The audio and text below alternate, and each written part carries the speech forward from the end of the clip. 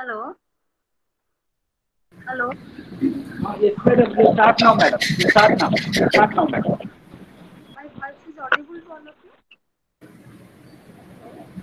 Yes, it is audible, ma'am. It is audible. It is audible. Shall I start now? Yes, yes, yes, please. Good evening and namaskar to all of you, esteemed senior members of the philosophy family, respected philosophy faculties, and the resource persons of different sessions, and of course, resource person of today's evening, members of the organizing committee, Dr. Kailash Chandra Maharana sir, Dr. K. Om Narayan Rao sir, and Devashish Sarangi, and my dear student friends. Today is the 12th day of Western Philosophy series. Today we have with us as the resource person Sri Pramod Kumar Das sir and Mrs. Nivedita Priyadarshini as moderator. Today's resource person Pramod Kumar Das actually needs no introduction. He is the chief architect of the Taj Mahal, that is philosophy family.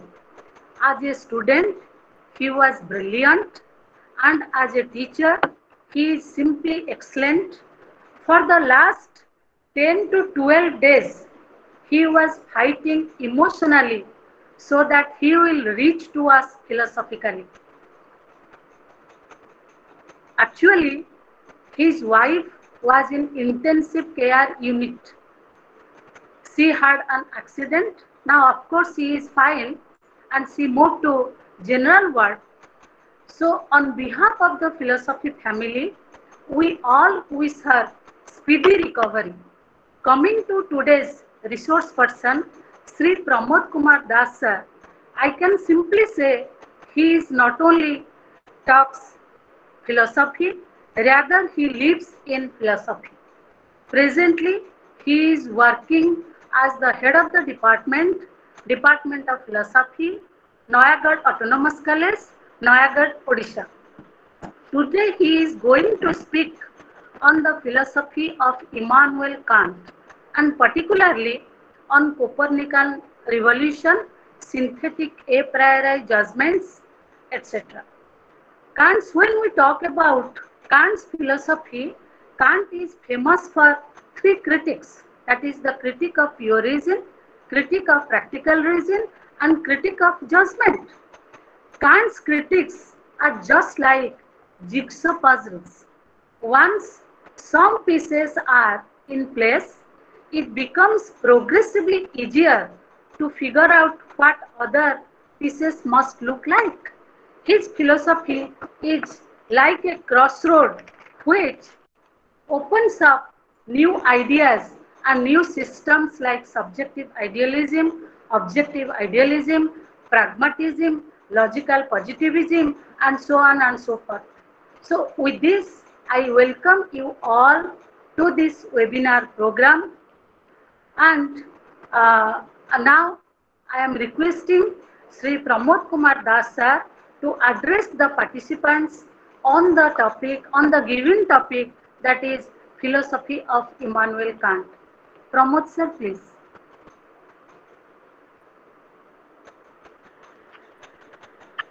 Hello. Yes, madam. Yes, madam. Am I audible? Am I audible? Yes, sir, you are audible. Okay. Respected Dr. Kalyani Sorangi, my big sister, respected Dr. Kailash Chandra Maharana, respected Dr. K. M. Narayan Rao, my dear brother Devashish Sarangi, and very esteemed participants. Today we shall discuss the philosophy of Immanuel Kant.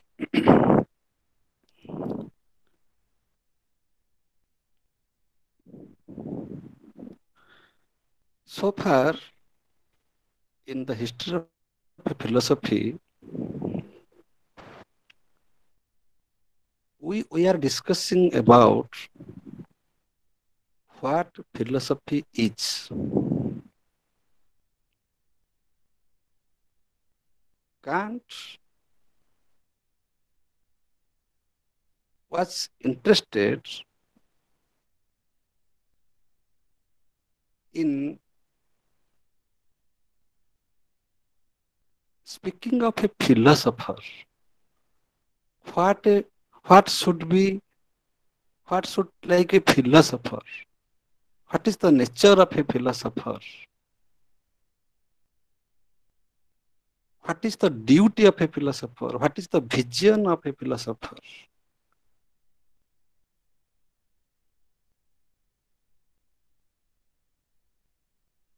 Kant not only made a revolution in philosophy, he paved the path of perfection in living a beautiful life, human life, honest life. In other words, Kant was a very honest man. He was honest in morality, he was honest in intellectuality, and he was honest in spirituality. Philosophical thinking should not be confined to mere analysis or mere scientific inquiry. Philosophical inquiry should be very comprehensive. It should cover all the aspects of human life, cognitive, cognitive, and affective. Satyam, Shivam, Sundaram. Truth and knowledge. That is one part. Perfection, morality. That is another aspect of a man. And willpower. That is also another part of our Sundara, beauty, sense of a beauty, sense of a beauty, aesthetics. So Kant has emphasized basically the three aspects of human life, that is cognition, then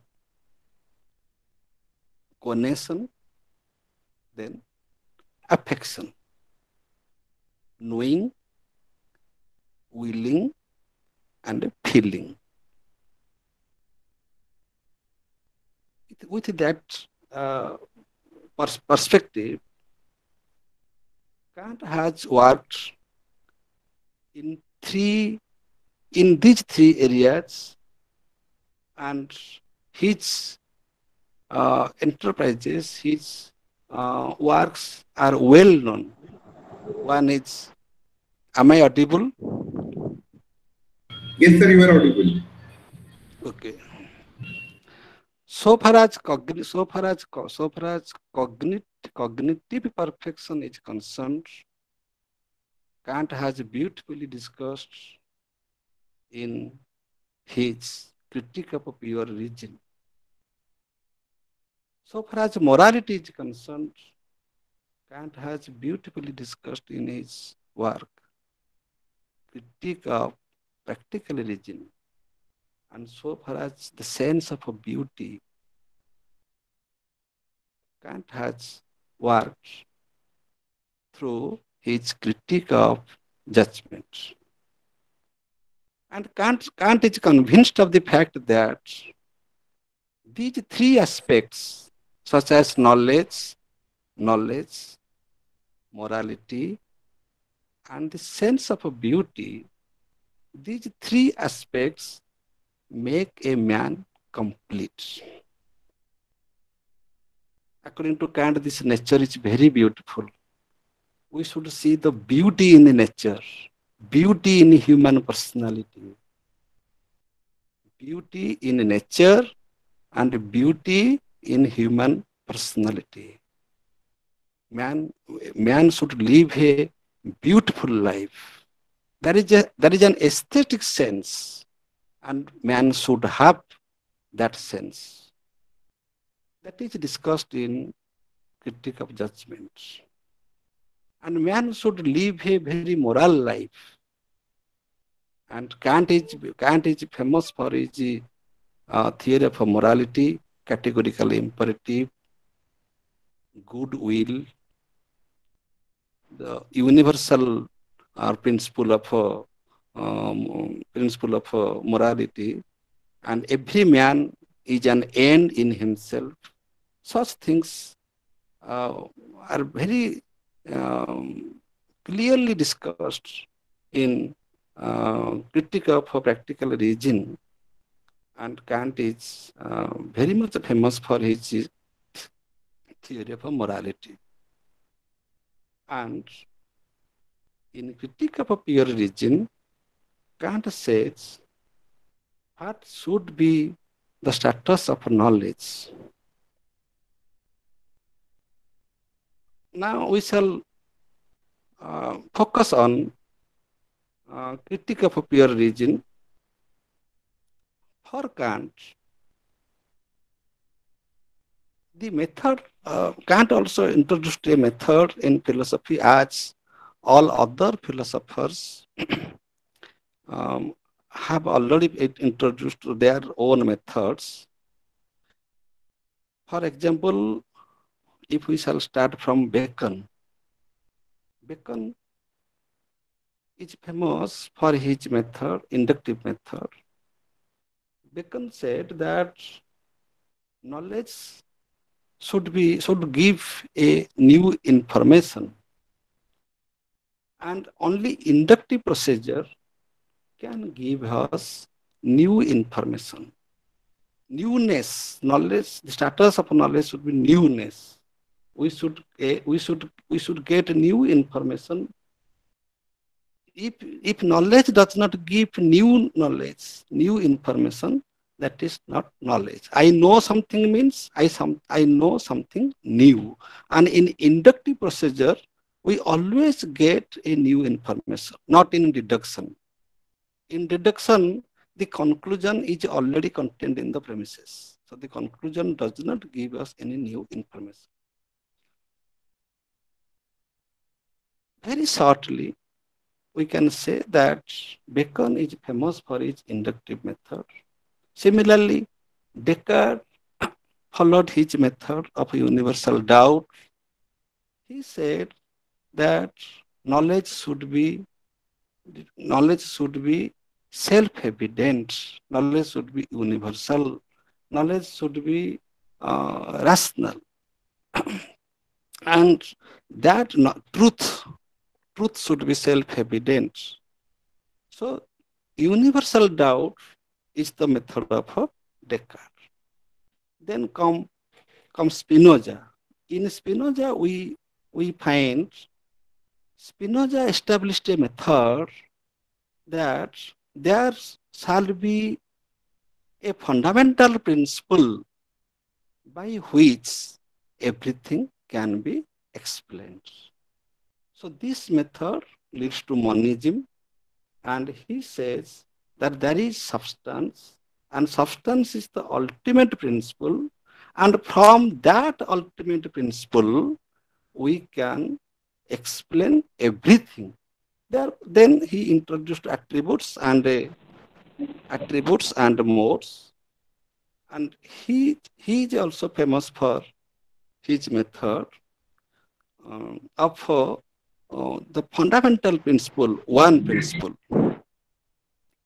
Then comes Leibniz. Leibniz introduced a method. Leibniz introduced a method in philosophy. According to Leibniz, that the highest principle can explain the world, and the smallest principle can explain the world as well. Spinoza said only one principle, the world is explained by one principle, that is substance. So that was one-way traffic. He started from substance and reached at modes through attributes. Substance can explain modes, but modes cannot explain the substance. So we cannot go backward from modes to substance. But Leibniz introduced a method, that is monadology. He said that uh, everything can explain everything. Everything, if you take anything, that can explain the totality. The highest Anu and Bhuma. In Advaita Vedanta, it is called Anu and Bhuma. The highest principle can explain everything, and the lowest principle can explain everything. This is a unique method that is introduced by Leibniz. Then come to Locke, John Locke. John Locke said that only John Locke's method is epistemological by nature. He says that we shall start our philosophical inquiry from the origin of knowledge. The origin of knowledge is from sense experience. So sense experience is the only source of knowledge, and that is the fundamental principle.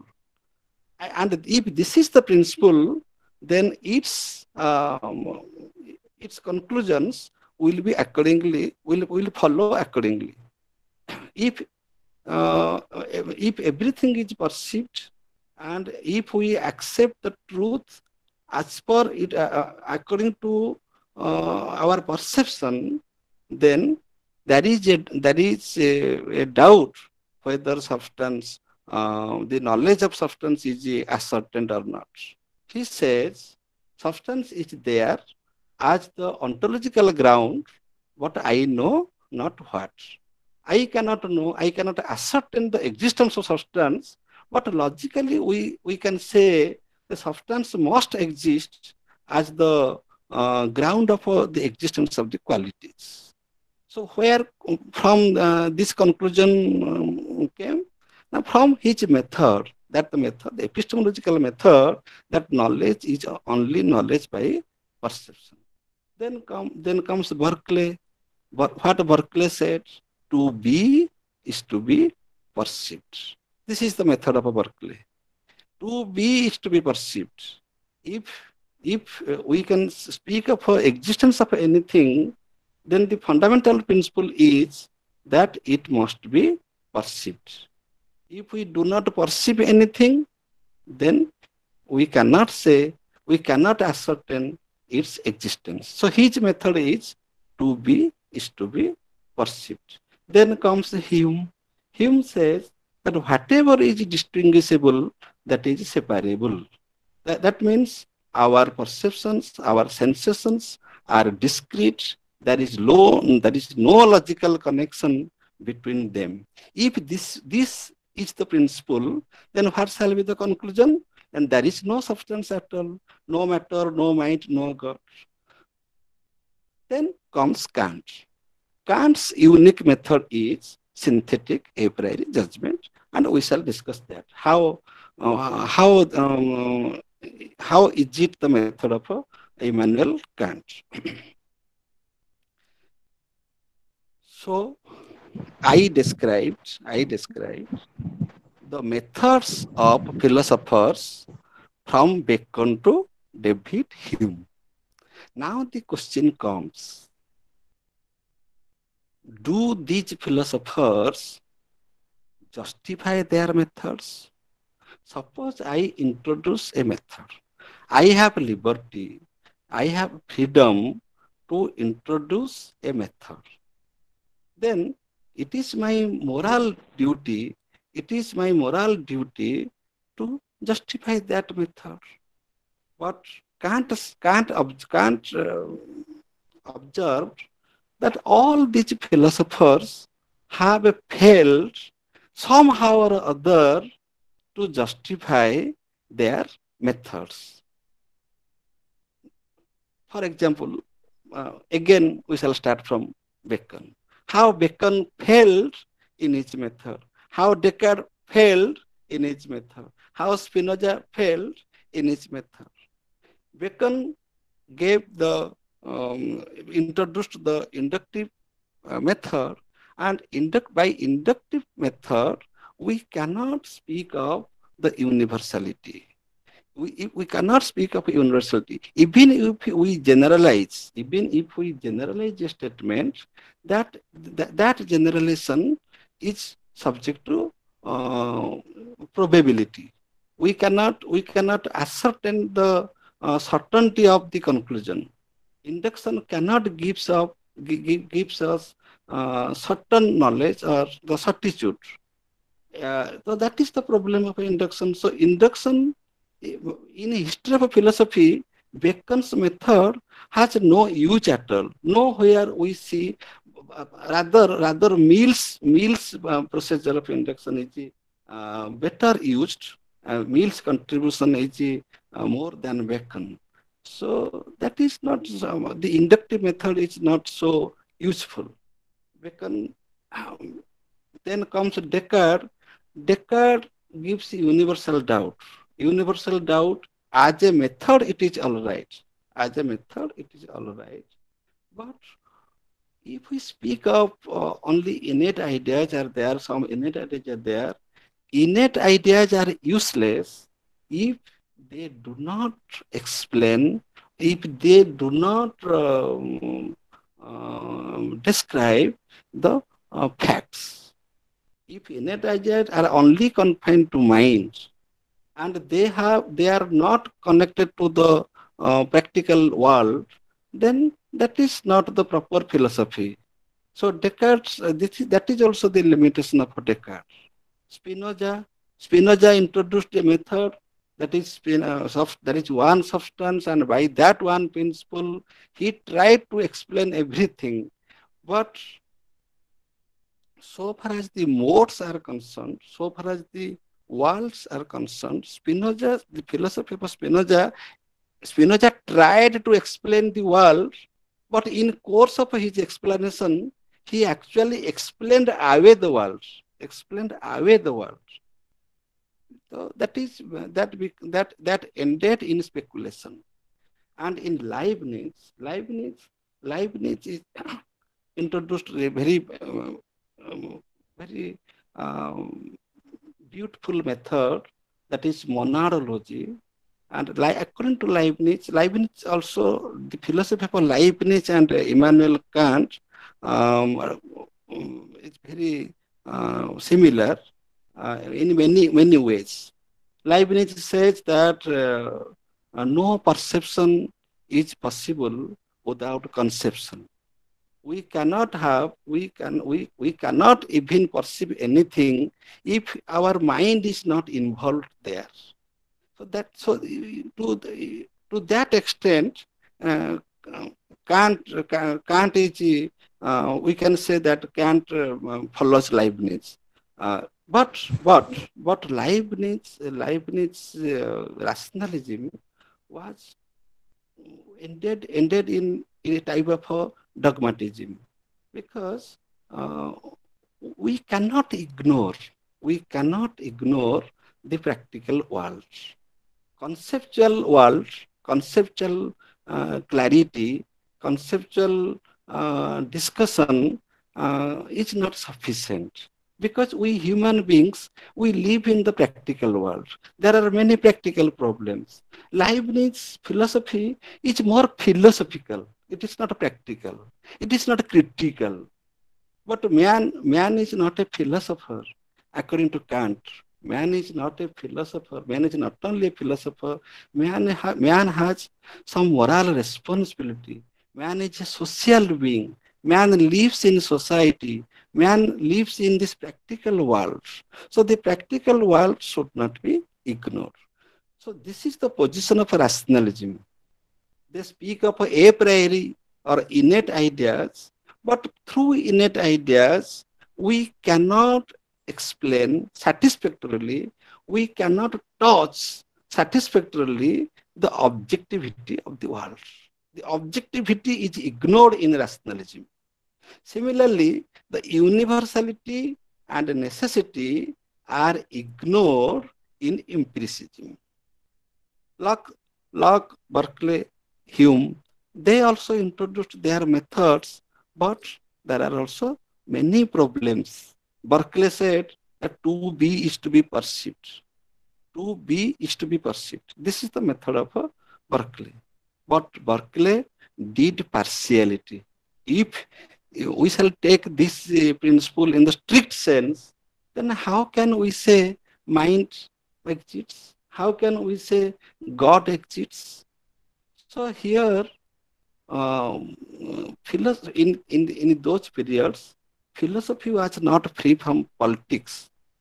They they were fearing, the philosophers were fearing, and the popes of the church. So they were bound. They were not free. They were bound to introduce God somehow or other. Otherwise, they will not stand. They cannot. Their thesis will not be as our PhD thesis get approved by the scholars. Similarly, the thought of the philosopher is not should be approved by the religious system. So a philosopher was bound to introduce God, even if it does not suit the method of those philosophers. If to be is to be perceived, it is taken in the strict sense. Then how can we say God exists? Do we perceive God? So Descartes, Berkeley very partially rejected matter, like stepmother, and he accepted mind and God as substances. Then comes Hume. Hume rejected all. Hume followed that principle. To be is to be perceived in very strict sense. What Berkeley could not do, that Hume proved, and Hume did that. Hume said, if to be is to be perceived is taken in the strict sense, then not only matter is not perceived, but also mind is not perceived, and God is not perceived.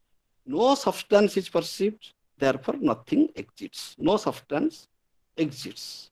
What is the problem of Hume?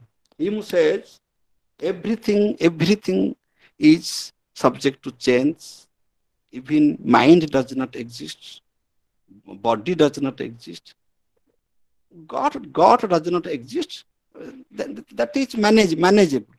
But when philosophers say mind does not exist, the person does not exist. Not only David Hume, I shall speak of Buddha and Heraclitus, those who advocate the same thing, the question comes to them: if who says that mind does everything is momentary? Who says? Who says that everything is momentary? Who says that everything is changing? Who says that everything is discrete? Who says that there is no logical connection between the ideas? Who says? If somebody says that, that means that person is permanent. That person is permanent who is claiming David Hume. David Hume is permanent, who is saying, who is propagating that everything is changed. If everything is discrete, who is saying that everything is discrete? This problem is there. Those, not only David Hume, those philosophers who speak of that everything is a flux, everything is only a flow of sensations. There is no mind, no body, no mind, no body, no God. Then who is speaking that? Who is saying that everything is changing? So there must be an unchanging principle, unchanging entity, at least I, who is who can claim that everything is changing. Kant said, I shall introduce such a method that all these problems, right from Bacon to David Hume, shall be resolved. Shall be resolved because Kant Kant was interested in the nature of knowledge. He says that yes, from perception, we start knowing. Perception is the beginning of knowledge, but from perception, knowledge does not. We can say that only from the perception knowledge originates.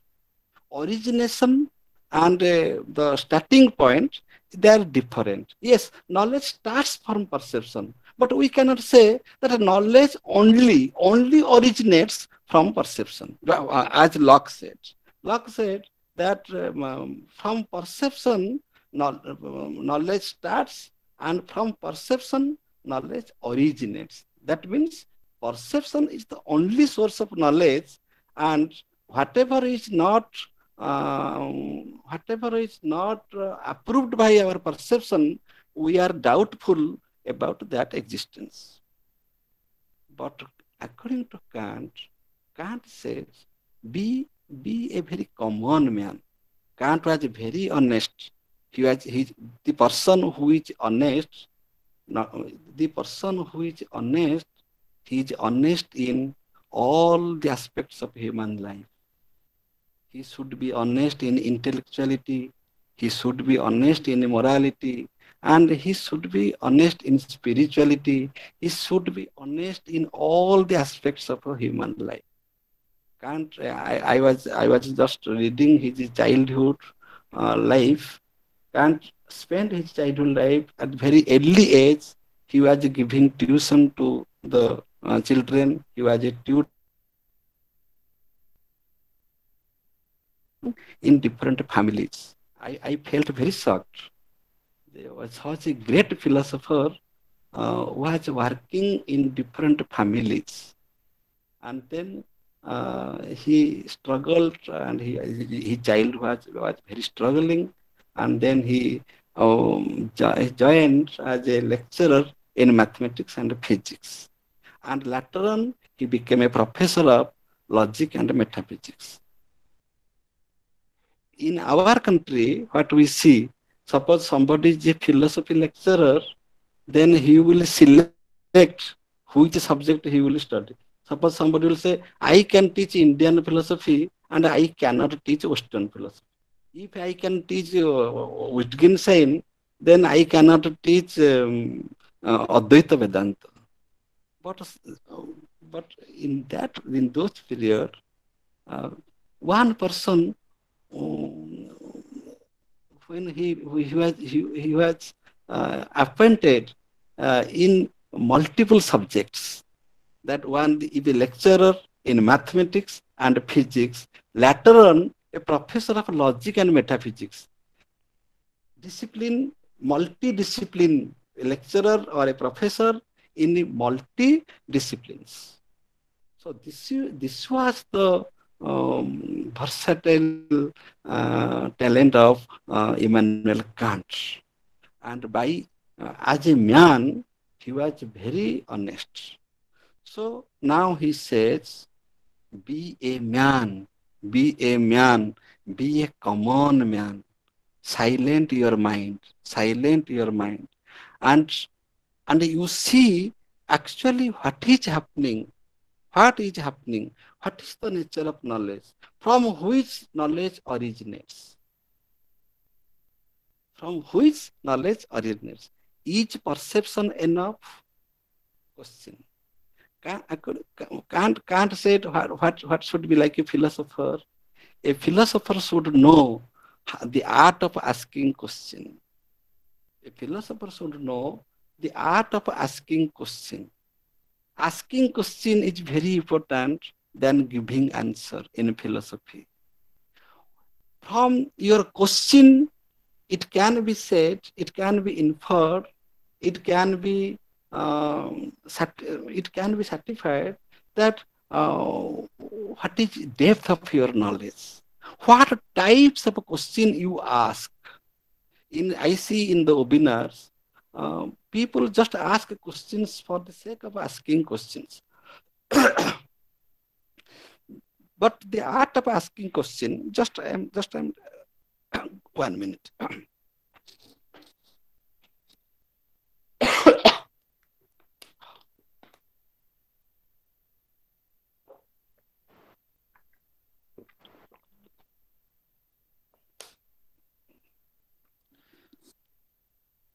So innocently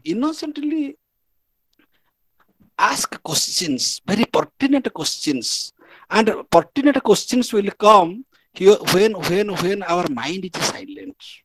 Silently observe what is happening, and then you ask the question. So the first question is perception enough? Is rationality enough? Perception or empiricism, but the source of knowledge as the perception, if we say, can it give us complete knowledge?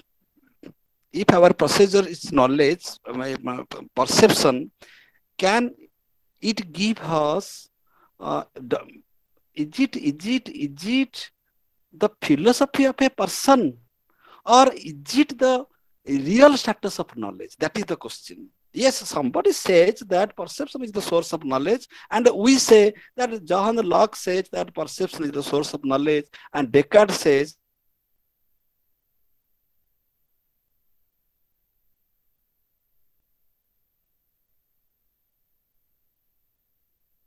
there. Ask yourself, is it the status of knowledge? Can we say that man is only confined to his perception? Yesterday, when Madam was speaking about David Hume, somebody asked a question, perhaps Dr. Rao asked a question to Madam, that what is the contribution of David Hume to the society, to the science? Madam very honestly said there is no contribution of David Hume, but it is a standpoint. It is the standpoint of David Hume, and philosophy believes in standpoints. So that is true. If I speak something from one standpoint, and that is, I shall say that is my philosophy, okay. But that is not the true nature of our inquiry.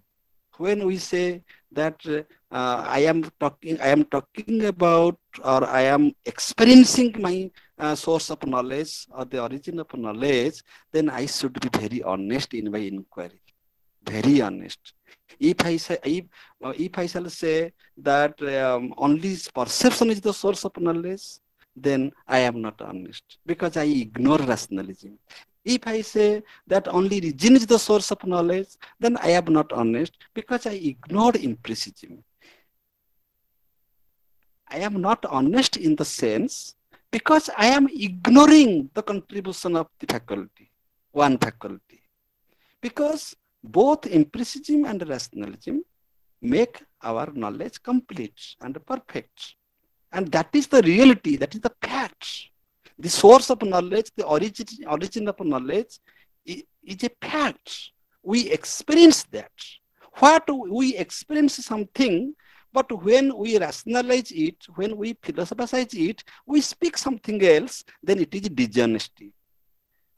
So Kant, whenever Kant speaks of morality, duty for the sake of duty, he is very honest in speaking of that.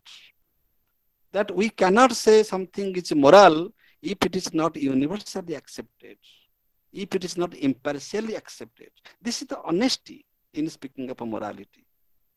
Similarly, whenever we speak something, we think something, we philosophize something, we should not give our personal view. We should not give our personal, we should not share our personal philosophy. We should be blank. We should be honest. We should be silent, and we shall observe what really the fact is. Now can't observe that yes, perception is necessary. We cannot ignore perception because the external world is the counterpart of my existence. Whenever I find myself, I always find myself with an external world.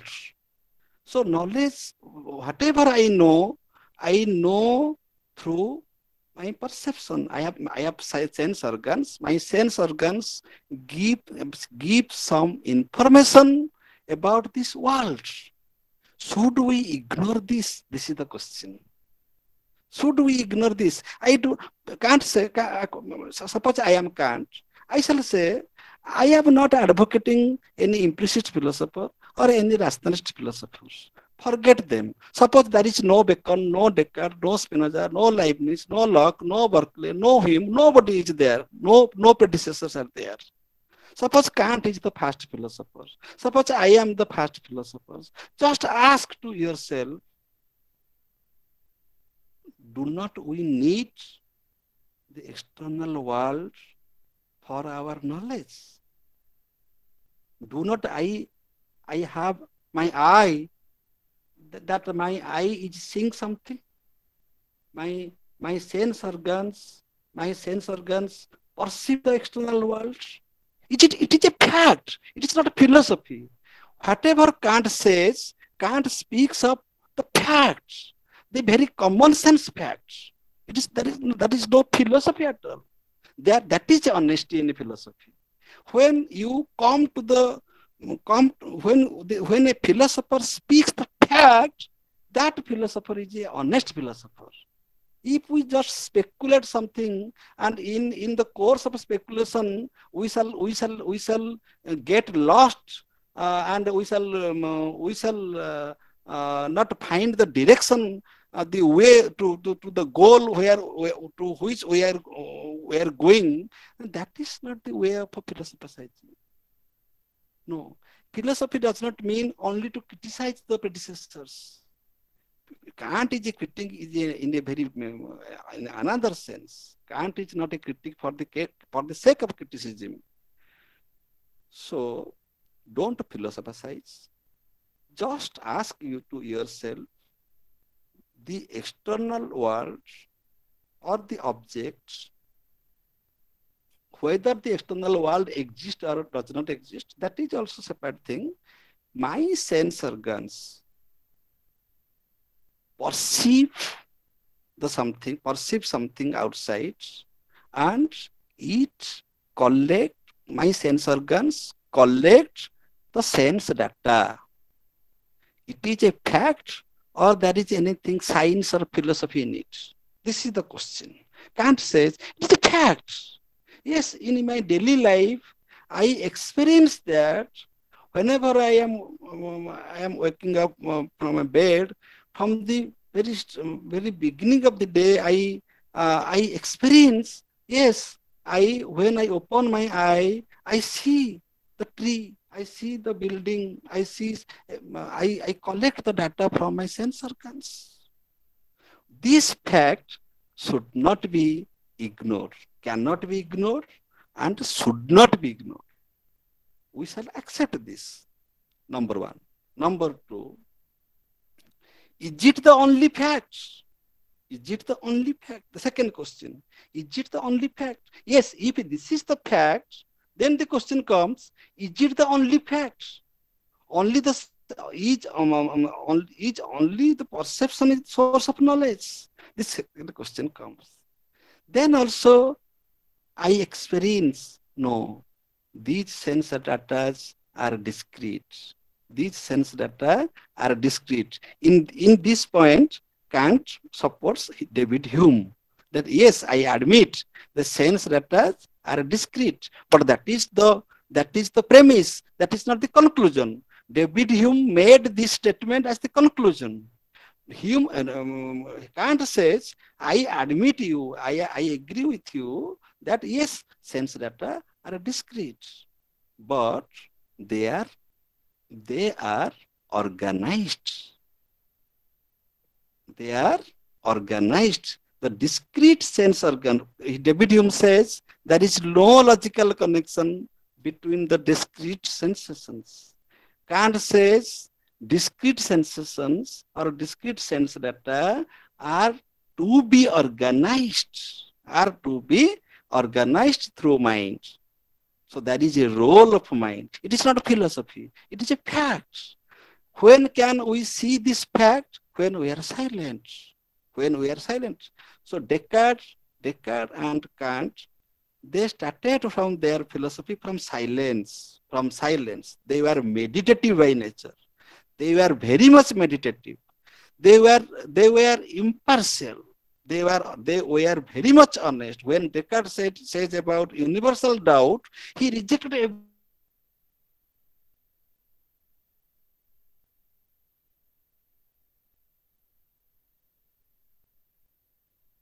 about to the reconciliation Kant is become very much impartial.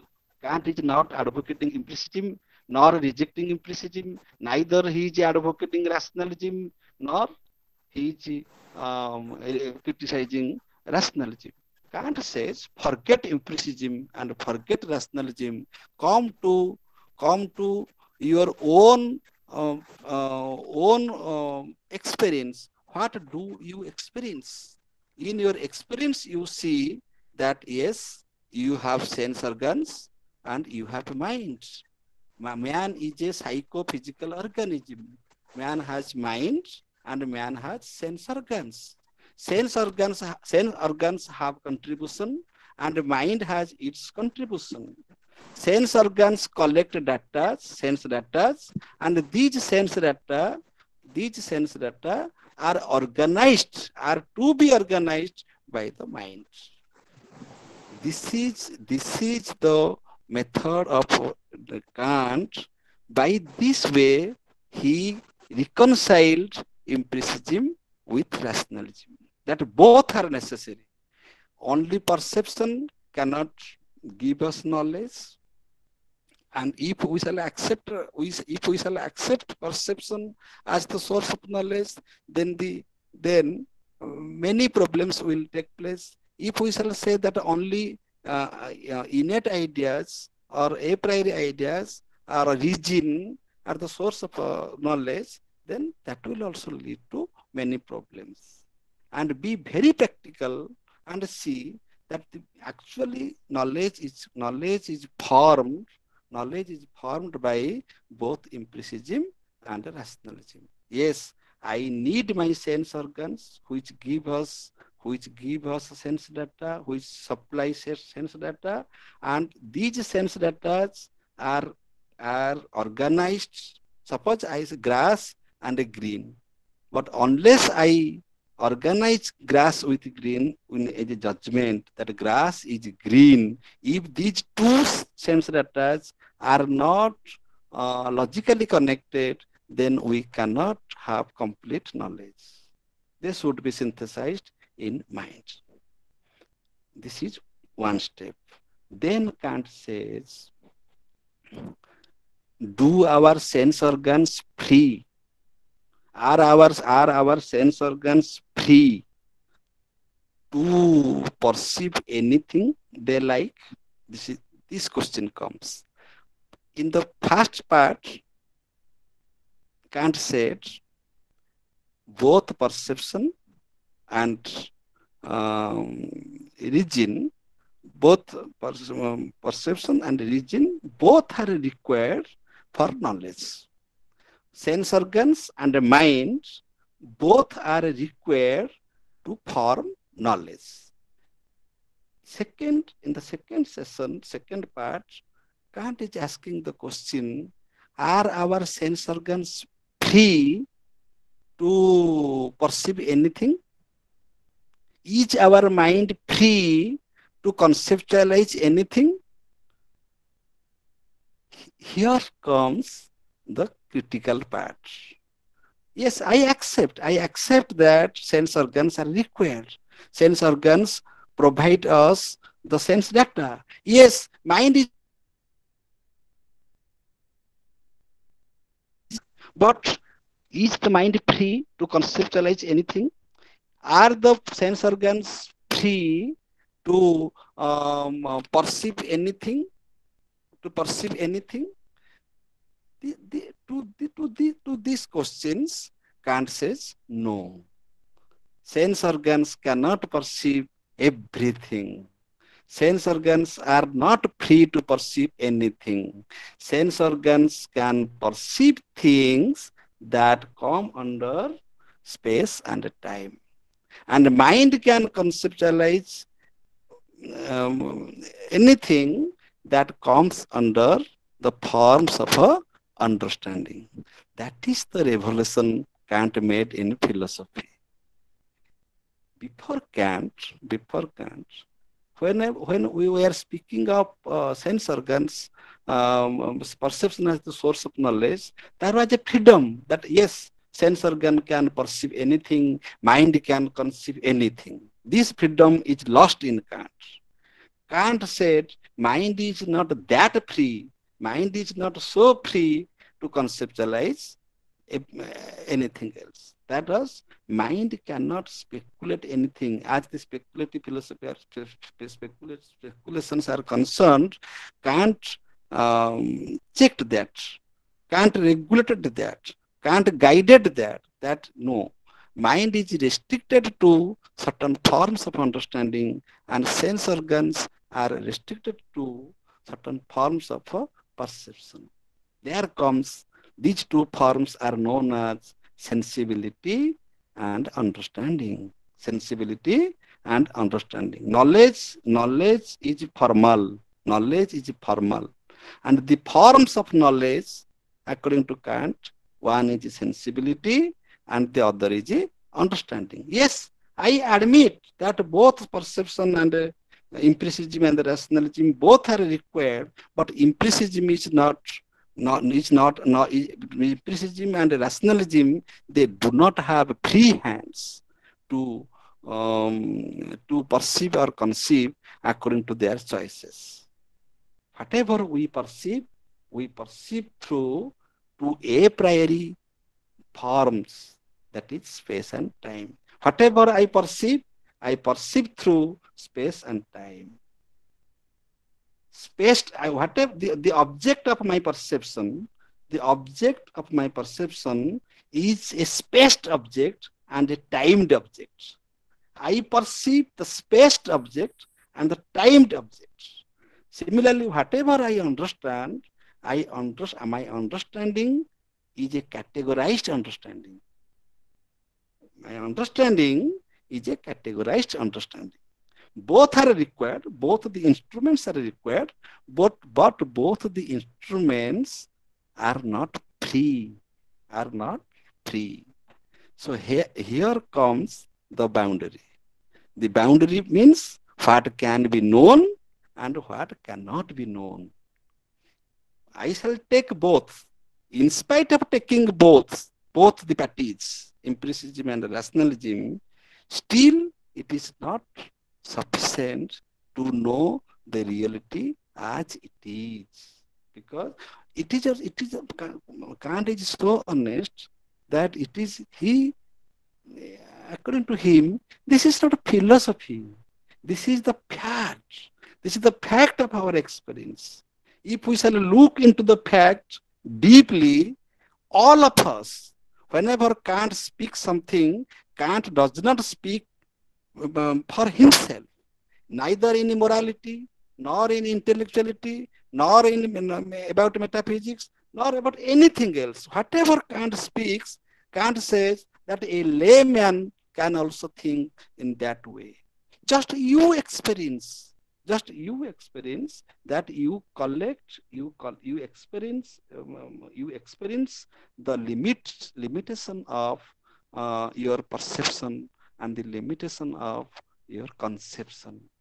You cannot perceive anything you like. You cannot conceive anything you like. That freedom you don't have.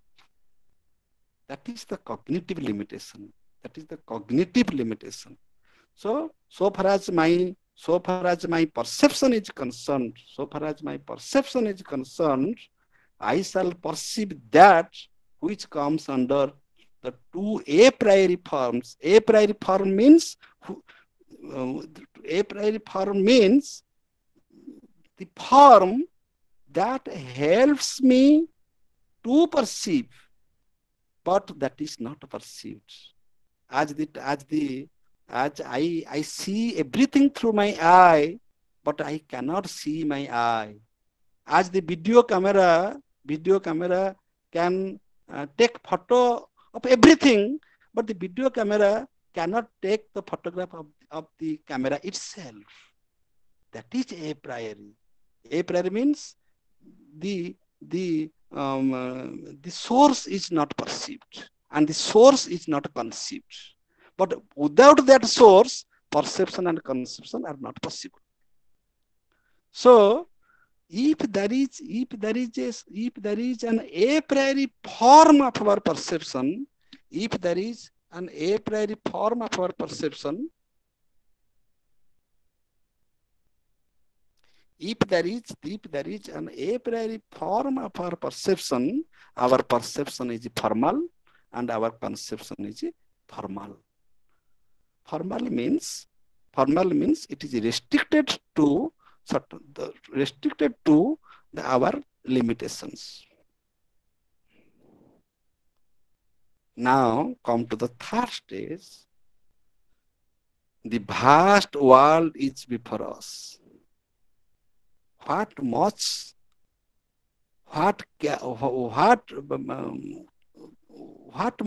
we can see? What is the range of my perception? What can I see? I can perceive that which only comes under space and time.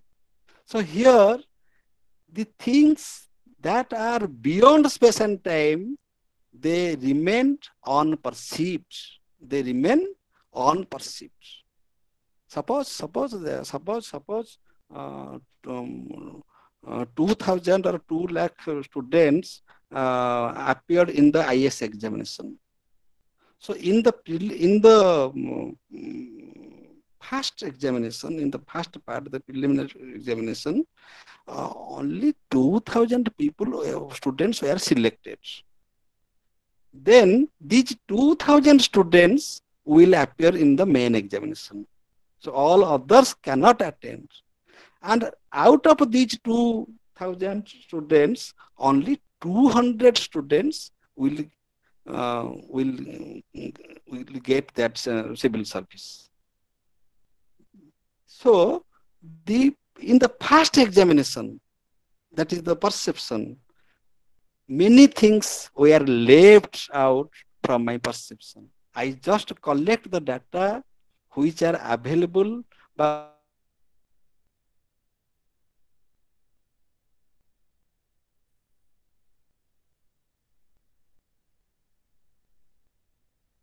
of they are called space and time. In the next session, Madam will say about space and time and categories in details. So these are the forms of my perception. About whatever is collected, whatever the sense that whatever is collected through these forms, they will be organized, they will be scrutinized, they will be categorized through my forms of understanding. Mind has also certain forms of understandings like substance, causality, etc. And the things which are only eligible to these forms, they will become my knowledge. So knowledge is the scrutinized knowledge. Knowledge is not that whatever you know, that is your knowledge. So that is not knowledge. Knowledge means the knowledge through space and time in the first stage and through the 12 categories of understanding. This is the uniqueness of Kant's philosophy. Kant, in the first stage, Kant made a reconciliation between empiricism and rationalism, and Kant made a revelation that is called Copernican revelation. Copernican revelation is symbolic by nature. In astronomy, there was a revolution that Ptolemy advocated that the Earth is the center, and that was also accepted at that time. And after many years, Copernicus came, and Copernicus said that Sun is the center. So this is a very well-known debate and a well-known discovery, and that is that in oh, the it was the just opposite. Whether the Earth was center and Sun and other planets were revolving around the Earth, and the just opposite view is that the Sun is the center and the Earth and other planets revolve around the around Sun. So exactly the same type of revolution is made by Immanuel Kant. Kant said that my sense organs and mind do not have free hands for perception and conception. They are formalized. Knowledge is formalized. In order to know the objects must conform, the objects must approach, the objects must qualify the a priori forms of our perception and a priori forms of our minds. But before that, that was not the situation. Sense organs and mind we are free to perceive and conceive. And that was leading to dogmatism, speculation, etc., etc. Kant, as a critical philosopher, checked all types of dogmatic attitude and speculative attitude of the attitude in philosophical inquiry. So that was the so in the very symbolic is so Copernican revolution, the very name is symbolic. Its meaning is that the as the in astronomy such a revolution was made between Ptolemy and Copernicus. Similarly, Kant made a revolution in philosophy by asserting the status of our perception and conception, which was different from the views of his predecessors. So Kant said that we cannot perceive everything. We cannot conceive everything. Our perception is formalized by our percepts of space and time, and our conceptions are whatever mind thinks, whenever mind makes judgments, and mind knows anything, that is scrutinized by the forms of understandings. So that is called transcendentalism, because beyond our perception and conception, there are certain a priori forms which are neither perceived nor conceived. We cannot help. Mind cannot help. Mind cannot help thinking without the forms, and our sense organs cannot help perceiving without forms. This is the limit of our perception and conception. Therefore, Kant says the limit of thought, the limit of thought is not the limit of our explanations. The limit of explanations is not the limit of our thought. Our thought is much wider. Whatever we explain, whatever we know, whatever we describe, whatever mind comes to know, that is only through the forms of understanding. This is the cognitive aspect of man. Man has three aspects: cognitive, cognitive, and affective, and this is the cognitive aspect of a man. But Kant says that man is not only man is not only a philosopher, man is not only concerned with knowledge. If this is the status of knowledge, we cannot say that I know the noumena. We cannot say that I know the thing thing as it is, but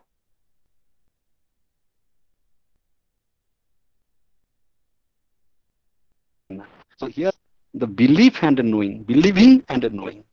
So Kant believes in knowing and believing. So Kant believes, yes, I can believe that there is God, there is world, there is soul. And with that regard, he has said about the um,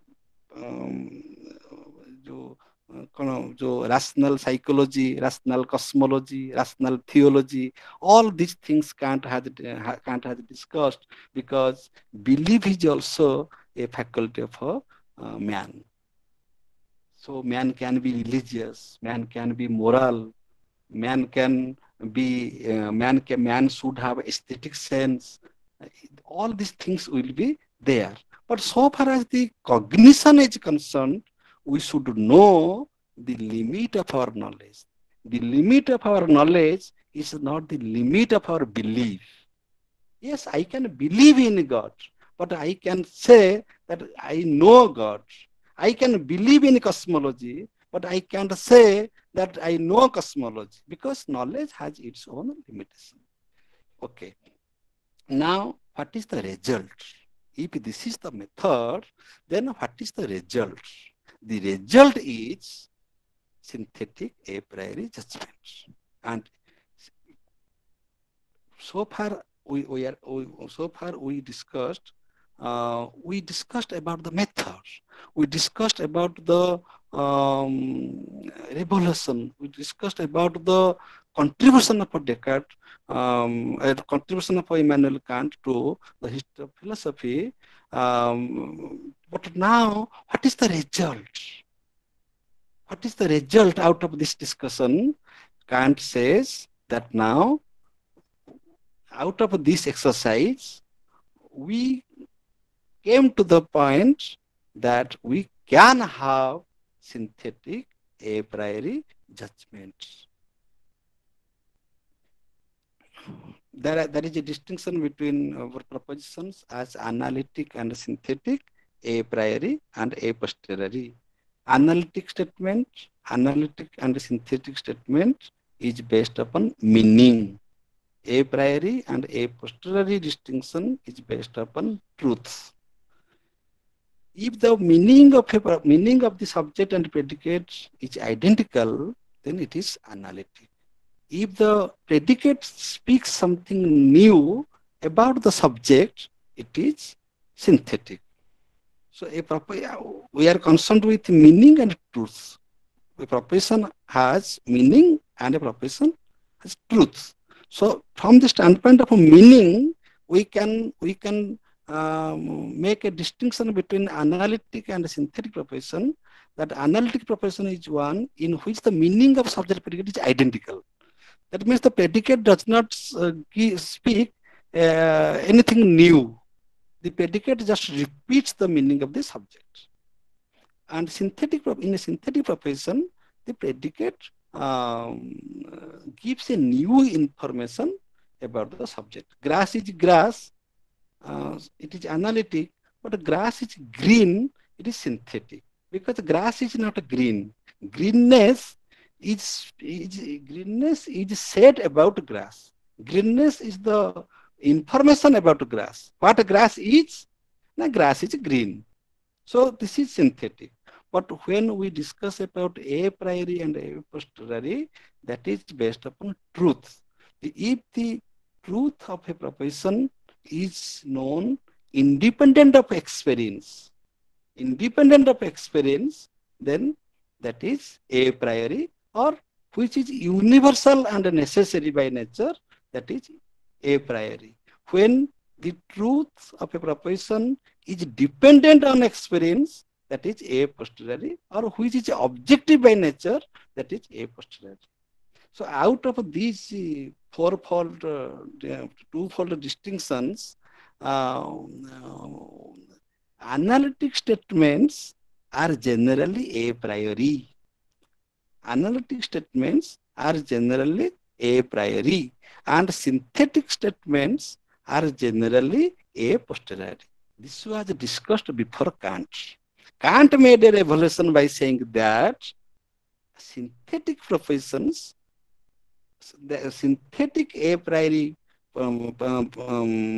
possibility, synthetic a priori proposition is also possible. Synthetic a priori statement is possible.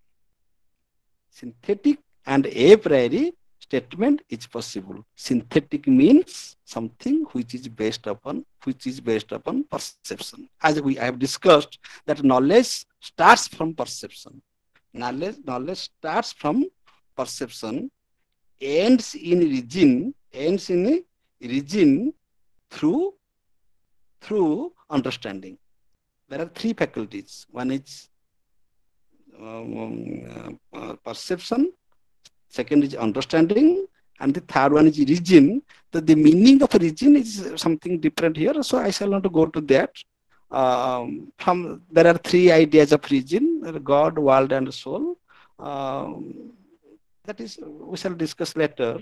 So here, synthetic a priori means the knowledge is based upon perception, experience, and a priori means there is a form, there is an a priori form which regulates our perception and conception. What we discussed before. Now, Kant says that synthetic a priori knowledge is possible in that way. But what should be? An analytic proposition should be a priori, and synthetic propositions should be a posteriori. But Kant made a revolution by saying that this is the result of Kant out of his discussion, that synthetic a priori knowledge is possible. Where it is possible? Kant says it is possible in mathematics and physics, and it is not possible in metaphysics. So by this method, Kant says that scientific knowledge about metaphysics is not possible. Scientifically, we cannot establish metaphysics, but we can believe in metaphysics. We can love metaphysics. I can believe in God. I can love God. But scientifically, I cannot establish God. Epistemologically, I cannot establish God. God as an example of metaphysics. Anything metaphysics, anything noumena, that cannot be established by scientific approach. By this, what is the scientific approach of knowledge? Now, the scientific approach of knowledge is knowledge should be synthetic and a priori. But man is not only concerned with knowledge. Man has emotion. Man has also willing. Therefore, Kant says that human self is both phenomenal and nominal. We have two selves, as it is said in Advaita Vedanta, Jiva and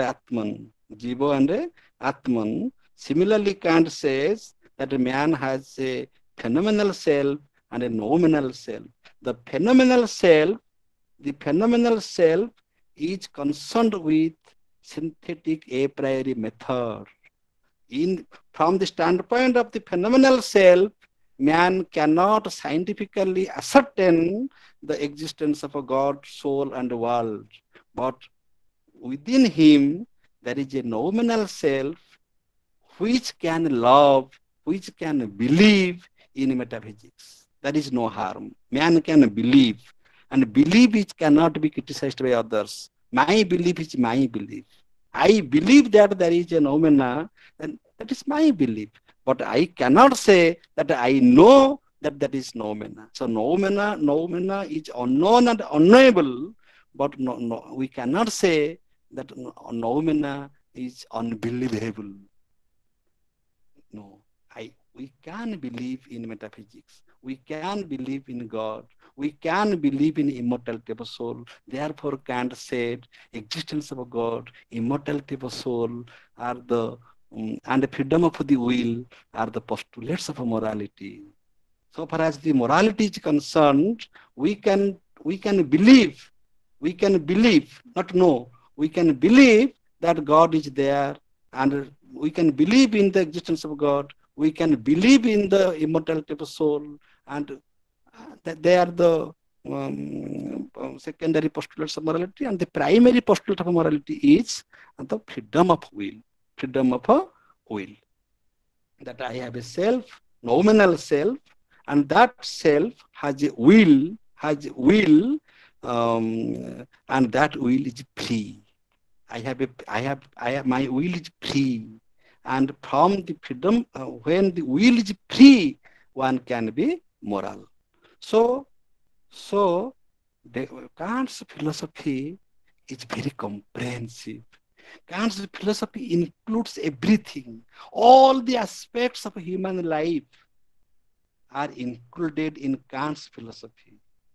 Kant is critical in the sense that when empiricist philosophers say that sense experience is the only source of knowledge, Kant criticized it. When rationalist philosophers claim that reason is the only source of knowledge, Kant criticized it. When philosophers say that we know the metaphysics, Kant criticized it. But Kant is not a critic in that sense. Kant is not so hard by heart. Kant is very soft-hearted. Kant is a very loving person. Kant is very honest. Kant gives justice to all the aspects of human life. Kant says, yes, so far as my knowledge apparatus is concerned, I should be aware of the limit of my knowledge. But I have also emotion. I have also my belief system. I can believe something. Okay, so that is discussed in practical reason, and also Kant is very much aware of the aesthetic sense, that how the nature is beautiful, how there is beauty in the nature, how the human personality is beautiful. Uh, all these things are also discussed in the critique of a judgment. Many people, when our students do not know these aspects. All students are only concerned with the critique of a pure reason, and they only know that yes, the phenomena is knowable, and the noumena is unknown and unknowable. Uh, so this is not what Kant is. Kant is very much famous about his critique of reason when we discuss categorical imperative, his moral philosophy. Kant is very much familiar in that sense. Okay, so now synthetic knowledge should be synthetic and a priori, and it is possible in mathematics. For example, 7 plus 5 is equal to 12. 7 plus 5 is equal to 12. Why it is a priori? Because this is such a statement. A priori means it must be universal necessary. According to implicit philosophers, knowledge is objective, not universal necessary. According to rationalist philosophers, knowledge is universal and necessary, not objective. Kant says knowledge should be universal, necessary, and objective. If we say something as knowledge, then that should be universal, necessary, and objective. So these three will be fulfilled if we say that knowledge is synthetic a priori. A priori means knowledge is universal and necessary. Synthetic means knowledge is objective. Now we have to see how a mathematical statement is synthetic a priori. So for example, 7 plus 5 is equal to 12. How it is a priori? Because 7 plus 5 must be 12. Must be 12. Must be means it cannot be 11, it cannot be 13. It must be 12. So that is, and it is universally true. Wherever you go, whatever, there is no condition. Even Kant says, even God cannot suspend it. If God is under this principle, mathematical principles, that God cannot reject it. 7 plus 5 is equal to 12 means 7 plus 5 is equal to 12. Somebody will say, suppose, so it is very, it is a habit. 7 plus 5 is equal to 12. Everybody knows. 2 plus 2 is equal to 4. Everybody knows. So there is not, no. If this is a small equation, therefore it is very easy to know. Suppose we shall take a very big sum as the calculator. In the calculator, we calculate a very big sum. Suppose we shall take a very big, long digits, then we cannot speak of the result. So, but whatever will be the result, that will be the result. That will be the result. The result is unknown. The result is unknown. The result is unknown, but whatever will be the result will be the result. That is the universal and necessary. But how it is synthetic? Synthetic in the sense the predicate is not identical with the subject, because the meaning of a 7 plus 5 and the meaning of a 12 appears to be same, as it is very, this equation is familiar to our experience. Suppose in case of a complex equation, the predicate gives us a new information. Therefore, we calculate. Suppose we are going to a shop and we purchase many things, then we need to know what is the total amount. So that is the information we get by summing up the all the digits. So it is synthetic and a priori. And this is also possible in physics. For example, every event must have a cause. Every event must have a cause. Here it is a priori because it includes an a priori form, that is causation. Causation is a which is included here in this knowledge. So it is a priori. And when we speak every means universal. Whatever is an event, it must have a cause. So this is universal because we are speaking about every. There is no exception. It is universal. And how it is synthetic? Because the meaning of event and the meaning of cause is different. The meaning of the event and the meaning of the cause is different. The predicate gives us a new information, new meaning. In this way, he also said that in geometry, synthetic a priori knowledge is also possible, that a triangle has 3 angles. A triangle has 3 angles. Yes, it is necessary and it is universal, because wherever there is a triangle, it must have 3 angles. And the meaning of a triangle and angle are not same. Triangle is not angle is not triangle. In that sense, it is synthetic. But wherever there is a triangle, it must have 3 angles. It is universal and necessary. But we cannot say that this is possible in metaphysics. By applying this method, Kant eliminated the knowledge of metaphysics, that we cannot have the knowledge of metaphysics. Our knowledge is limited to physics, and even in physics, our knowledge is only confined to the appearance, not the reality. We do not know metaphysics. Even if we claim that we know physics, in physical world also, we can reach only the appearance, not the reality, because whatever we perceive through space and time, and whatever we conceive through the 12 categories of understanding. So by this way, Kant made very much clear about the limitation of human knowledge, that this is the limit of human knowledge. In the next sessions,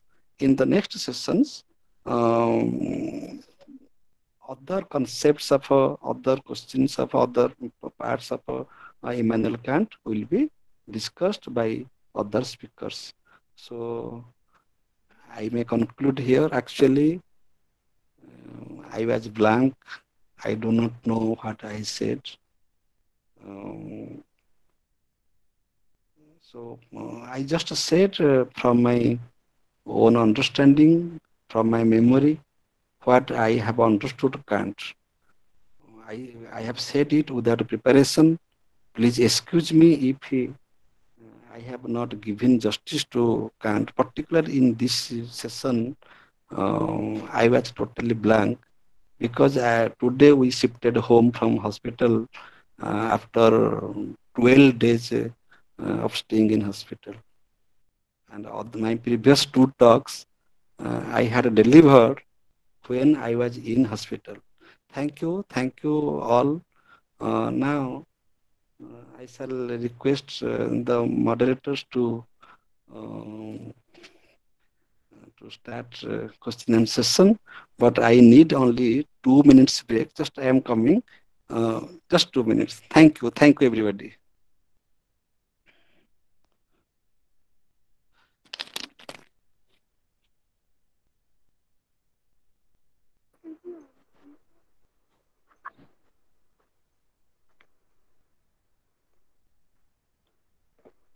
Hello, am I audible? Yes, ma'am, we are audible. So I am really thankful to our speaker, Sri Pramod Kumar Das sir, for his uh, uh, vast ocean knowledge Madam, regarding. madam, wait for a minute. He's not there. He's not there. Let him come back. He's not there. Let him come back. Okay, sir. Okay, sir.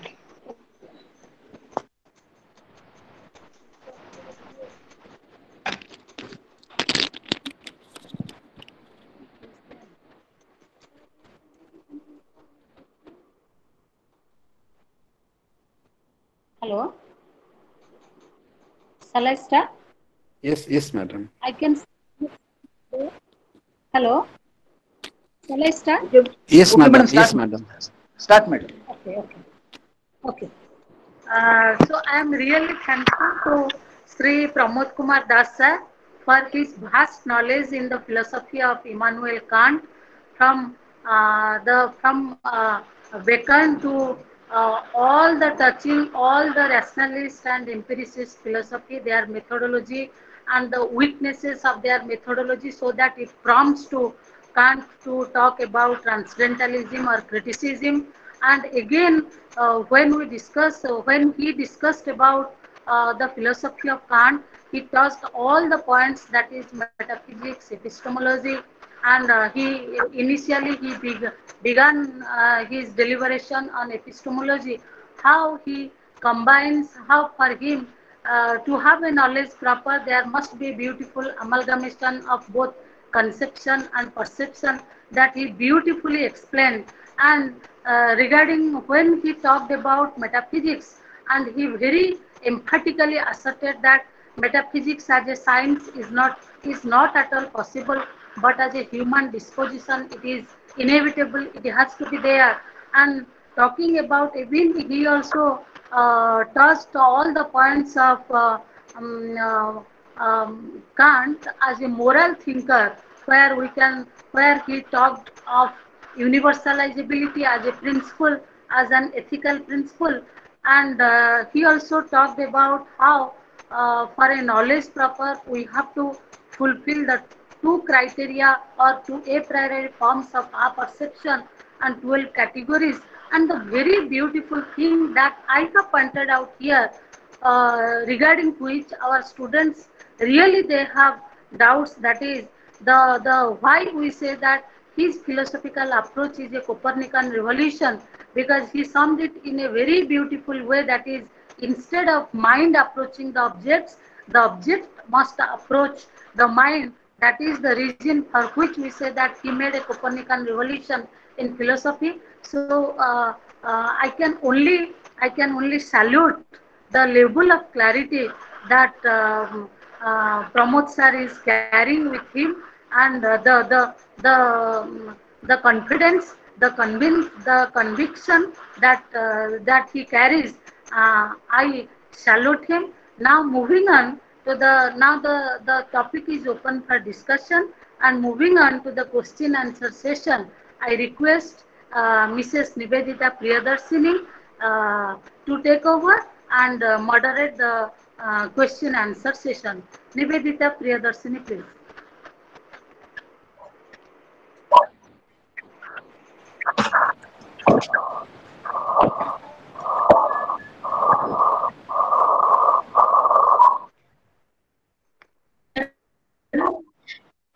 Pramod sir, for your lucid presentation.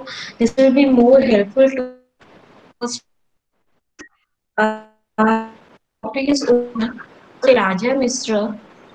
He asked, "What are the problems of empiricism and rationalism? If we go with one partially, try to highlight in his philosophy."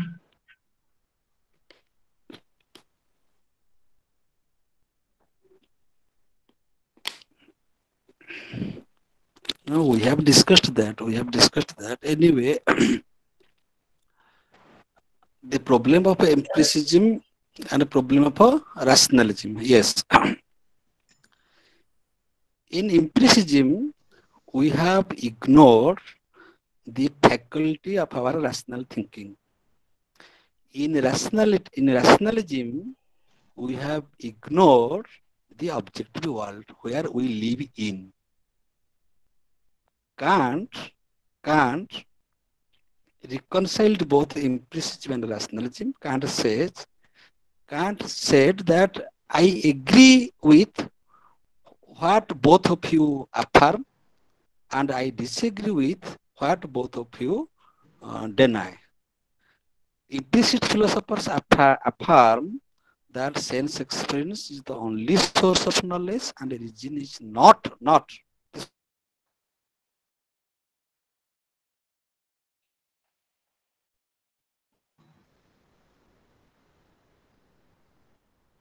Sense experience has no role. So that was the problem. So made this, Kant took this problem and solved it. In the name of rationalization, in the name of a priori or innate ideas, we cannot ignore the objective world where we live in. We should be very practical. One patient is admitted in hospital. He needs oxygen. He or she needs oxygen. He or needs blood. You will say innate ideas will give blood and oxygen to the patient. We need the external world where we live in. Okay, so the objective world cannot be ignored, and the rational thinking, the faculty of thinking, cannot be ignored. In Kant's philosophy, both are honored. Both sense experience and reason are honored, and both of them, Kant says, this is not my philosophy. This is the fact of life. Everybody can experience that in our knowledge situation, in our knowledge process. We need both experience and reason. Without perception, there is a saying, without conception, without perception is blind. Perception without conception is empty. So Kant's philosophy is neither blind nor empty.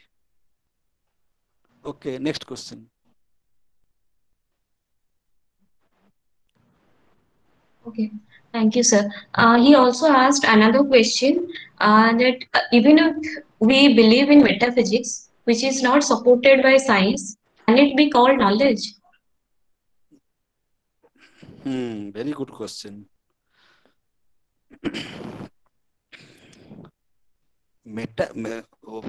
Metaphysics is not supported by science. Therefore, it is not knowledge.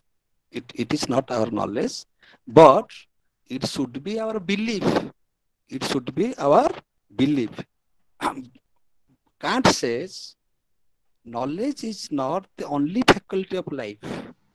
We cannot live our life only being knowledgeable. Faith, belief also contribute to our peaceful living. Therefore, in another two critics, critique of a pure reason, critique of a practical reason, and critique of understanding, Immanuel Kant has emphasized what is not knowledge, what is feeling, morality, emotion, love, beauty, all these things are discussed by Kant. So Kant is very much, Kant's philosophy is very much comprehensive by nature. Kant is not only confined to the source of knowledge like David Hume and others.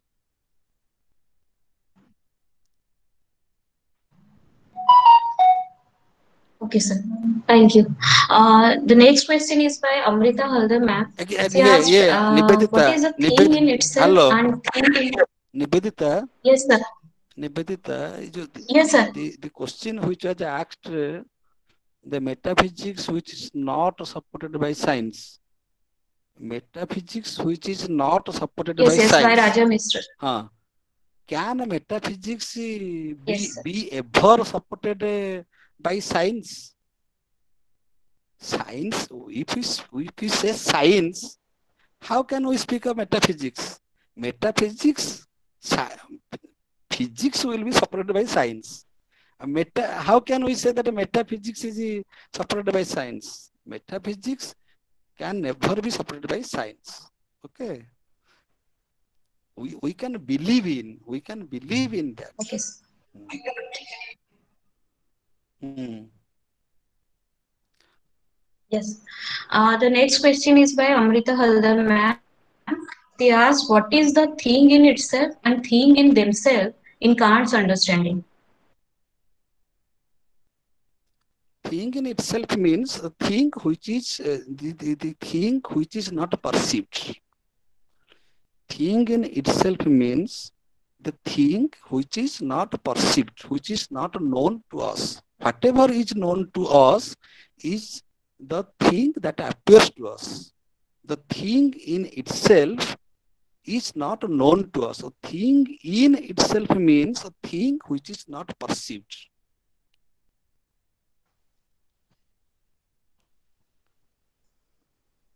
Yes. There are The two next things. question is by Nanda Ghosh, sir. Um, yes, Hmm. sir. Hello. Hmm. The next question is by Nanda Ghosh, sir. He asked, he wants an explanation the difference between transcendental and immanent metaphysics. And he has another question also.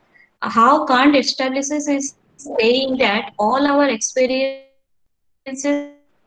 are possible for synthetic a priori judgment. Your, your sound is fluctuating. I Synthetic could not hear the second applied question. judgment means all our Okay, I am yes, searching. he asked how Kant establishes is saying that all our hello. Okay. I read his question. What is the difference between transcendental and immanent metaphysics? Transcendental and immanent metaphysics. The word transcendental is used in Kant's philosophy in a very different sense. Transcendental means, in Kant, transcendental means something which is the ground of our perception, ground of our knowledge. For example, we perceive something through space and time, but space and time are not perceived. We conceive through categories of understandings, but these categories are not conceived. In that sense, these are transcendental. In that sense, they are transcendental. So transcendental here is epistemological. But in other philosophy, we take transcendental in the metaphysical sense. Transcendental metaphysics, by transcendental metaphysics, we shall say that that reality, that object of a no. By transcendental metaphysics, we shall say that which remained unknown to our faculty of knowing, which remained unknown to our faculty of knowing. That is transcendental metaphysics. And I don't understand what is immanent metaphysics. I don't understand. Immanent metaphysics, I don't understand. Okay, I don't understand. Sorry. Hello, sir. Can I help you? Hello, sir. Pramod, Okay. sir. Thank you, sir. Hello, Yes, sir. Pramod. The next Yes, question madam. is Yes, madam. Actually, I understand this in this way. I am trying to help Namdaguru, sir. Actually, we able to talk of transcendental and immanent metaphysics. Rather, we talk of descriptive and revisionary metaphysics. Okay. Yeah, yeah. Immanent This metaphysics, much I I don't want. know what is. Yeah, this is not there. Yeah.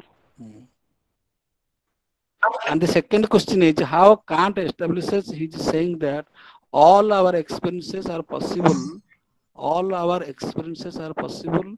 for synthetic a priori judgments. Please makes all our knowledge possible. Knowledge possible.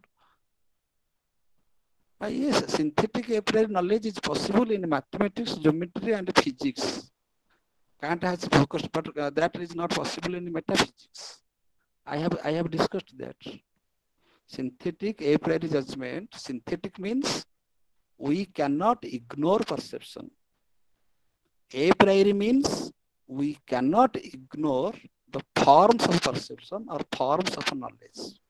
Whenever we know, we need the object of knowledge. But the object of knowledge should conform to the a priori forms of our understanding and a priori forms of our perceiving and conceiving. In that sense, it is synthetic and a priori. Synthetic means my knowledge is objective. Clear? I know something that is synthetic, and whatever I knew through the a priori conditions of knowing. In that sense, it is a priori. In every situation, in every knowledge situation, we get that. But about metaphysics, when we speak of a God, world, soul, we cannot apply synthetic a priori knowledge there. So synthetic a priori knowledge is the method which made a distinction between phenomena and noumena. Whatever we know through our synthetic a priori process, that is only phenomenal. That is only phenomenal by nature. We cannot have synthetic a priori knowledge about noumena. Next.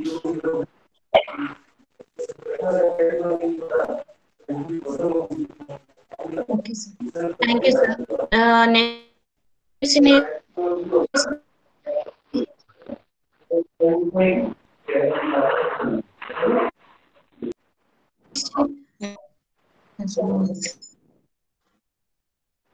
the next question by Dr. Manwar, sir.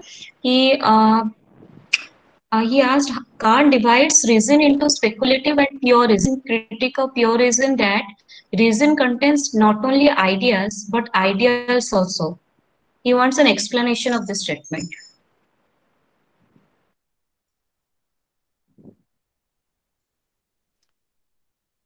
In critique of a pure reason, Kant does not speak of a speculative reason.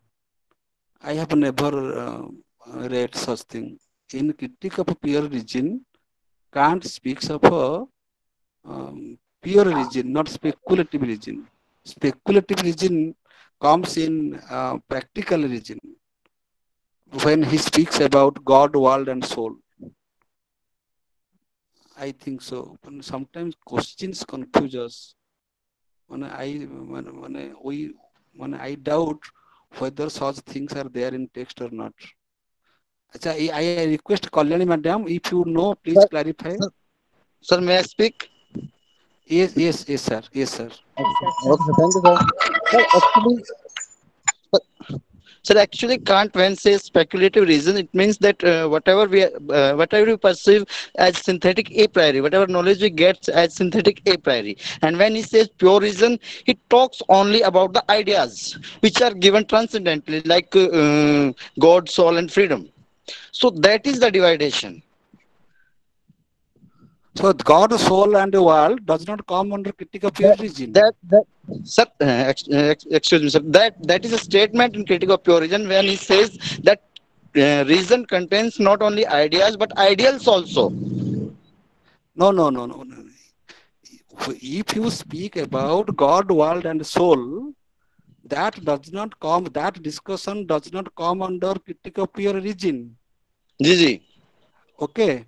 So when you are asking a question, you should sir, justify the question. he sir actually he finishes with these questions in the No, last no, chapter of no. this. I have made it very much clear that in critique of a pure reason, Kant speaks this much. In critique of a practical reason, Kant speaks of this much. And in critique of a judgment, Kant speaks this much. Exactly, So, exactly. uh, Hmm. so, Just a minute, sir. so we should not Yeah, confuse one critique with another critique. Anand, right, right, right. Okay, that should It's okay. not be. Thank you, sir. Therefore, I told Kant was very honest as a philosopher.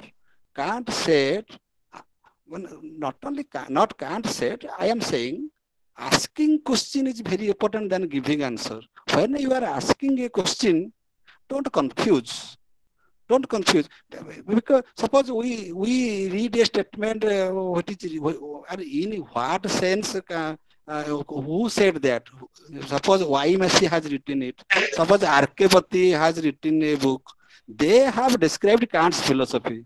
But when we are discussing Kant in original, Kant's critique of pure reason, in Kant's critique of pure reason, Kant is only discussing about the cognitive apparatus of man. What should be the knowledge? What should be the nature of knowledge? Above, and what is left in the scientific knowledge that is discussed in critique of practical reason.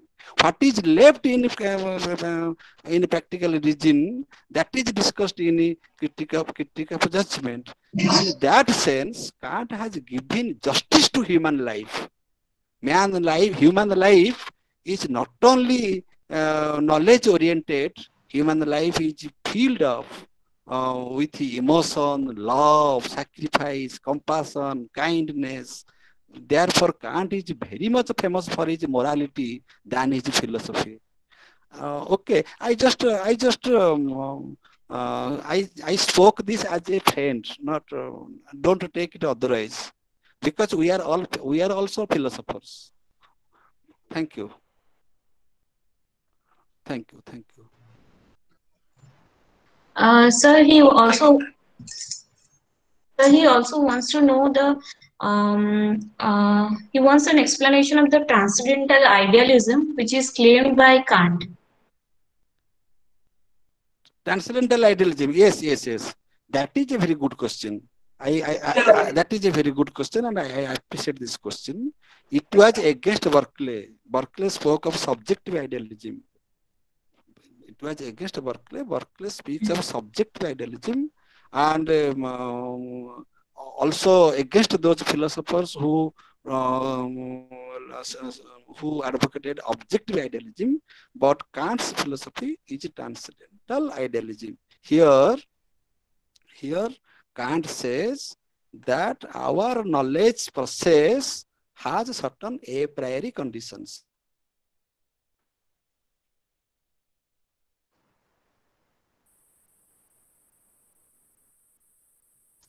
transcendental means some the element that helps us knowing is not known. I gave the example that the video camera which shoots everything is not which takes pictures of everything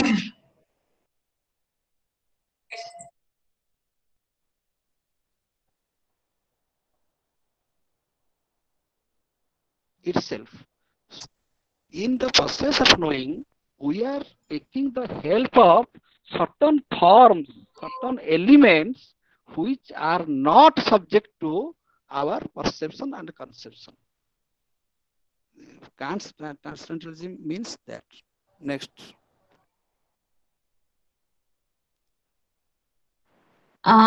So the next question is by K.O. Narayan Rao sir.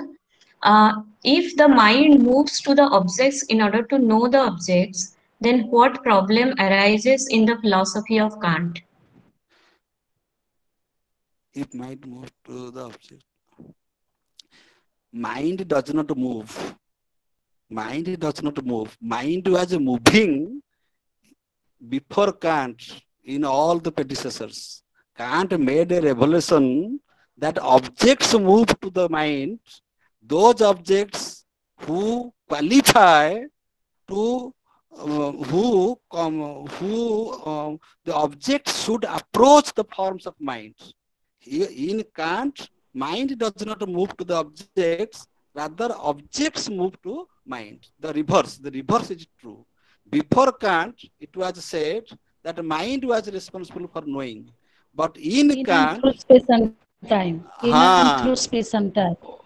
it is just the opposite. So Kant made this revelation. Kant said, in the knowledge process, the objects to be known and the object to be the object of knowledge. An object to be the object of knowledge should conform to the a priori forms of understanding. Those who will qualify the interview will get the service. Here, not that the management will give the appointment by taking donation. That was before No, Kant. that is not the no, that is not the point. What is actually that is the revolution that he made, that the objects have to move to the mind in order to be known. But what is the problem if mind moves to the object? He made the revolution. Okay, why that revolution? Okay, I Oh, understand that the objects have to move to the mind in order to be qualified by the mind, by the categories and also by the a priori forms of understanding. But okay, okay. what is the problem if the mind moves to the object? That is the problem. Uh, that now if this is the question, then this question is meaningful. Now his question is, if mind moves to the object to know, then what is the problem?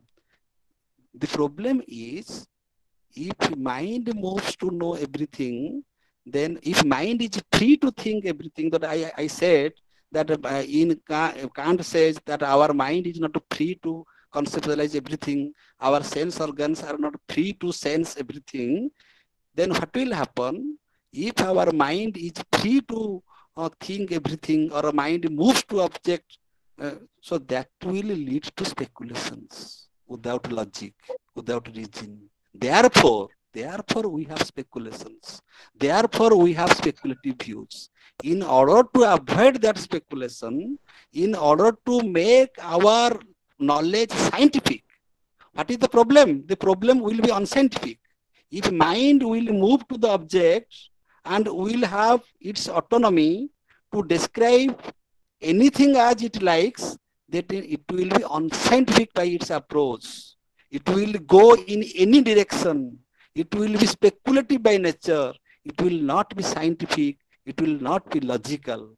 So Kant, by making this revelation, made the philosophy scientific.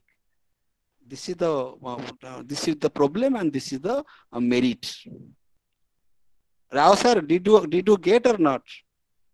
Okay, sir. Now you're clear. Now you're okay. Now you're okay. Now your response is okay. Thank Response is you. okay. Okay. Thank you.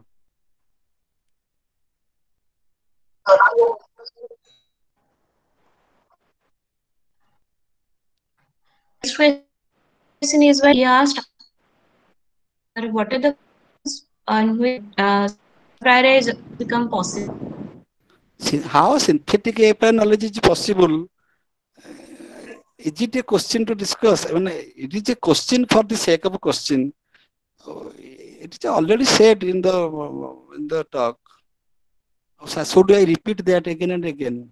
How synthetic a priori knowledge is possible? Uh, okay, just I Sir, you am have already sir, you have already discussed twice. question. I Sir, request please all. move on to the next question. Huh. Sir, please Yes. move on to the next question. Acha, what does Kant mean by transcendental? I have already answered. Yes. I have already answered to the previous Um, questioner. transcendental. Transcendental idealism. Yes. What is transcendental by Kant? It is already answered. The yes. Thank you, sir. Ratnakar Gajendra sir. Russell is Yes, sir. criticizing Kant. The next thing is why Rajendra asked it is that philosophy not in terms of science subordinate to his philosophical. What is his philosophical vision? Ratnakar Gajendra is asking a question that I am reading now, but the voice of Nivedita is not clear.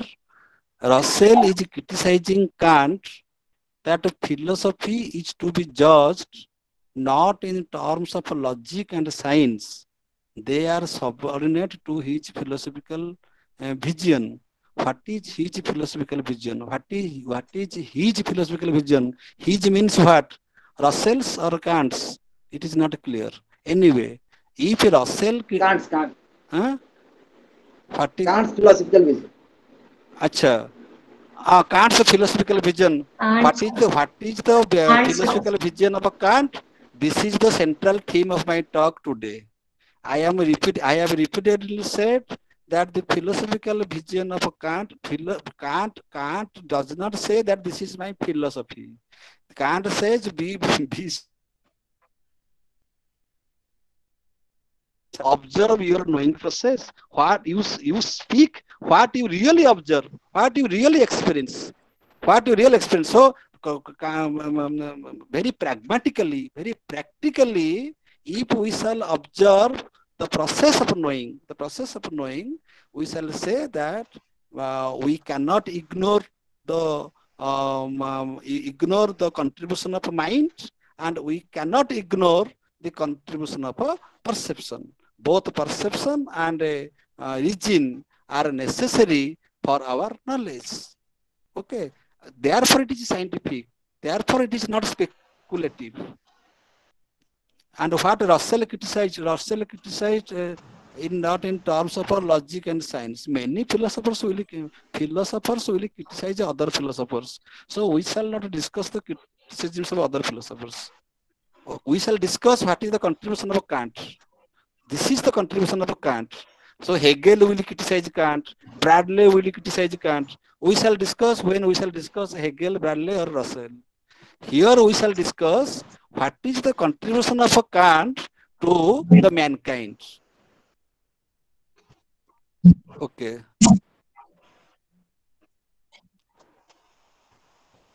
What are the conditions under which so these are the questions. I think the question ends here. yeah, Nivedita, Hello. Nivedita, your sound is not clear. You mute yourself. I am reading and I am answering. Listen. I shall read and answer. Your sound is not clear. You just mute and listen. Yes, sir. Yes, sir. So the question and Okay, then give vote of thanks. Then thank me. Okay, then thank me. yes. Hello. Yes, sir. Hello. If there Hello. is no Yes, question, then ma'am. thank me. Okay, Nivedita, shall I start? Over to Kalyan. Yes. Okay. Thank you. Yes, Thank ma'am. you. Yes, sir. Thank you, Nivedita.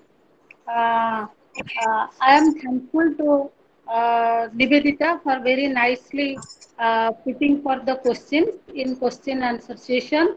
And I am thankful to the resource person of today, Sri Pramod Kumar Das sir, for highlighting the intricate delicacies of the philosophy of Immanuel Kant and giving justice by showing the dynamic dimensions of the philosophy of Kant. I am really thankful, sir, for your understanding and for your way of expressing and making the a very difficult subject which is full of technicalities, which is full of technical words, making the subject very easy for the participants.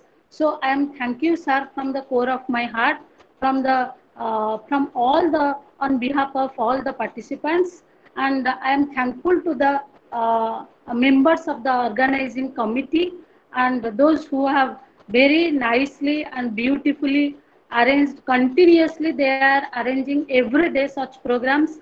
I am really thankful to all of them. And again, we wish to in the coming days there are the philosophy of Kant session began from today only, and in the coming days we are going to see very experts, those who are going to address on the philosophy of Kant. And the I am thankful to all the participants because the number of questions that indicates their interest in the subject. And I am thank you to one and all. Thank you. Namaskar to all of you. Thank you.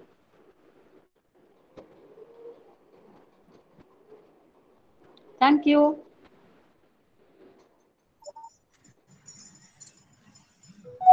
Thank you.